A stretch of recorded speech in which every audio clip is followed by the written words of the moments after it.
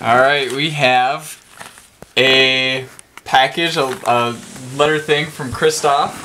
Let's find out what it is. So I guess we exchanged a Nexus t-shirt, which we sent to Christophe, for whatever's in here.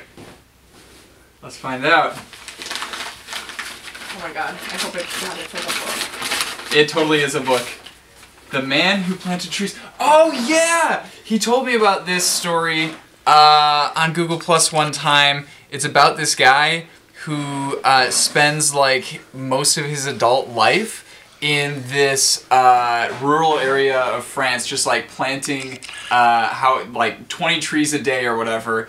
And over the course of his life, he like revives the entire ecosystem in this area and like brings back the economy and stuff, because it was just like total crap. People couldn't do much there. Oh my god. Because it was just a wasteland.